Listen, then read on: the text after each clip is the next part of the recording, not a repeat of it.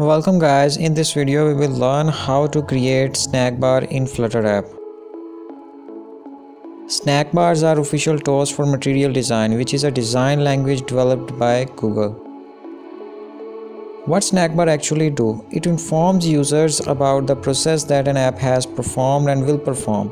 They appear at the bottom of the screen.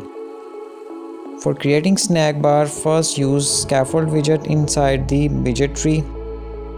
Here is a thing, you must remember that snack bar can only be used inside the Scaffold widget, or rather it is a feature or a part of Scaffold widget. You cannot create it outside this Scaffold widget. Now let's do it. We create the center widget and then place the raise button inside the center widget. Use the scaffold.off method, then pass the context of the widget that instantiate the scaffold. Note, here we are using the context of the widget that instantiate the scaffold. Later in this video we will learn more about it. Let's move on and use the show snack bar method, which will take the snack bar widget as a parameter. When we create the snack bar widget, we actually add the content here. The content will display inside the snack bar.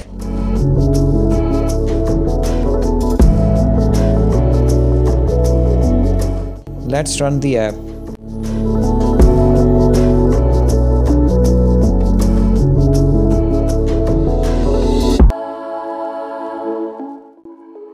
We have an exception here. Let's move back to the point where we use the context of a widget which instantiate the scaffold widget.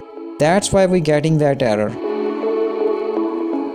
For removing this problem, we will just use the builder method or create the snack bar inside another widget.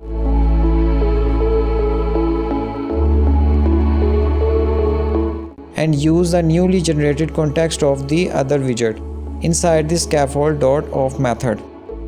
Let's build the app again. Hope this will remove the error. The error is removed. Snack bar are showing at the bottom of the app screen.